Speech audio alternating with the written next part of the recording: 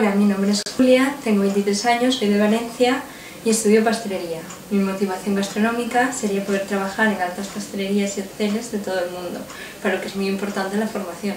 Mi concepto gastronómico que voy a preparar hoy es una tartaleta de frutos exóticos.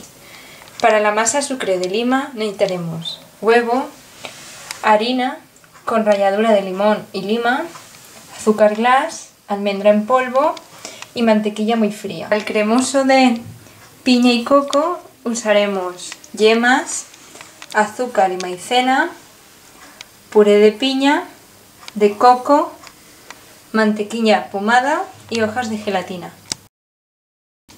Para el coulis de fruta de la pasión usaremos puré de piña, puré de fruta de la pasión, azúcar invertido, azúcar normal y pectina. Para el chantilly de queso mascarpone y lima usaremos nata de montar, queso mascarpone, azúcar glas y lima. Chocolate y haremos decoraciones. Usaremos fruta fresca, gel en frío. La primera preelaboración que haremos será la masa de sablé. Para ello pondremos en el bol todos los ingredientes menos el huevo. Extendemos entre papel film para que se enfríe más rápido. Calentamos en un cazo los purés y el azúcar invertido.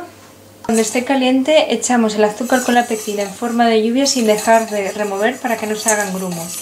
Luego herviremos durante 5 o 10 segundos. Vamos a hidratar la gelatina en agua fría y despuntaremos las yemas con el azúcar glas, el azúcar con la maicena. Añadimos todo el puré que queda.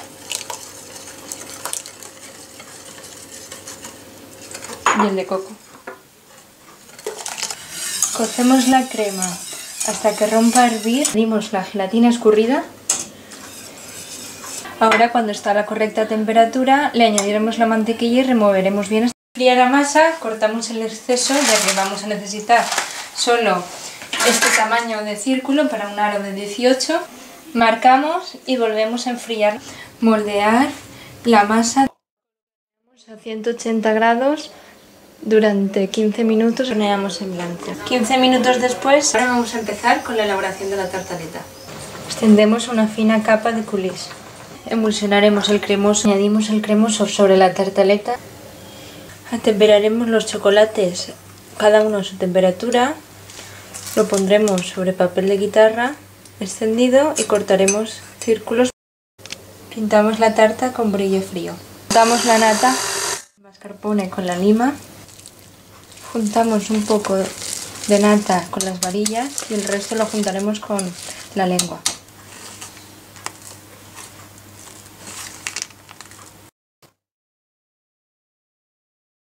Creo que es un buen postre porque tiene contrastes de sabores ácidos y otros más dulces, además de ser unos sabores refrescantes para el verano.